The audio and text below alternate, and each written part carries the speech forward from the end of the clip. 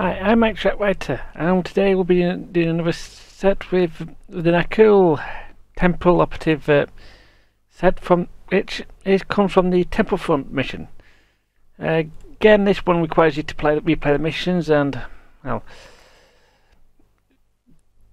this revision came in its own 3-week event where the worlds were unlocked each week in addition to additional bonus for that week. This one had an enhanced universal tech upgrade or specialization point for completing it once per week in the box. This meant we have to learn how to speedrun it as well to some degree. Since this is a ground set, we're going to quickly remind us about the stuff on the ground sets. Sets are groups of items that are equipped that add bonuses only when multiple items are equipped in that group. Ground sets are usually 3-piece sets. Only one ground set is currently locked behind the event, or Phoenix Lock's box in this case. Only 2 sets have kits, and both of these kits are actually mission rewards. Most ground sets are actually weapon, armor, and shield. And that's the one part of the way, so let's move on to the actual stats of the things. Starting off with the cool Temporal Operative armor.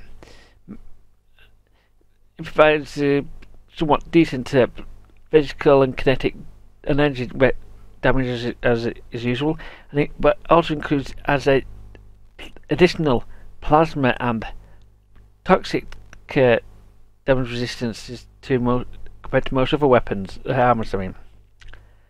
It also has a root and knockback resistance rating, which means it's harder for them to move if enemies to knock you around or pin you down in the same place.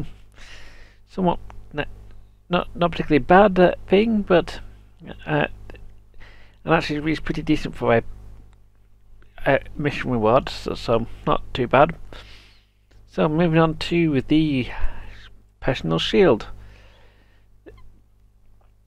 This is a decently high maximum shield capacity, and rapidly regenerates after 3 seconds, or 2 if you decide to use the crouch button, and reduces all damages to shields by 15%. But really the big thing is when your shields drop below 10%, it automatically applies the time slip effect once every 60 seconds. Time slip itself summons a distortion for about 10 seconds. You yourself watch the distortion are immune to all damage and effectively invisible to enemies while distortion is alive. So very it's a very nice thing to have. I'll cover that a bit later. And now coming up, the cool Temple Operative minigun, and there's two, as all weapons in the game has 2 major firing modes. You have the bolt blast and the toxin wave. The bolt blast fires a 39.7 plasma damage burst basically for 3 shots. So, which gives you about. It gives a 5% chance to trigger a plasma DOT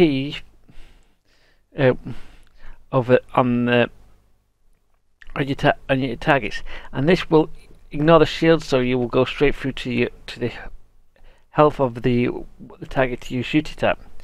And a slight increase in critical chance and half-second recharge after you fire it. So very nice way to get shots off. Toxin wave. It's a charged area and DOT. So basically, fires a lot of that damage. Fires a bit of, after 2 seconds. Fires 4.8 free toxic damage to foes within 50-meter cone of you, and and it goes through all the shields and applies to biotoxin to affected foes. And biotoxin puts a pile of toxic damage onto your enemies and effectively slows them down. But however, to use toxin wave, you are pinned down for whilst it's charging. So, but you also have increased critical chance and a 12-second recharge. So when you're not, you can fire that off once every 14 seconds. And now let's cover the set bonuses. Two set bonuses. Is the Aided Training, which is a stat bonus, which means it's 2% critical chance and 30% critical severity, which means slightly more chance of getting critical hits and 30% more critical, 30% more powerful crits when you do get them. And so, and then there's the 3-piece set. Now, this is the Enhanced Koala Mine. This is a clicky power which tells you basically summons a level 61 Koala Mine, which will take out a target after you for about 25 seconds. This means that you need to be somewhat close to a target. You can't have them going across the map, sticking out the closest target. Those 300 kinetic damage without and half of that goes through a shield and leaves a touch cloud for 7 seconds, which also does some, which will effectively hinder your victim. Now, who is this set for? For people who like to tank on the ground or just people who want to survive on the fight, this has some decent utility in this place. The damage bonus is actually great for most weapons, and the shield distortion is pretty much the big thing for this type of this set. And will because the big thing is it will reduce all threat to you or aggro, and will buy you time to heal yourself or finish the kill, which in both cases is very much ideal. Because so is this set good? Honestly, yeah, the shield is one of the best. But everything else not so much. The armor's pretty much decided to be okay, but but there are better pieces of armor out there. And the shield is considered by many the best free mission shield reward in the game. And I've heard from Teacher Kirby that she considers this as one of her go-to ground gear weapon shields.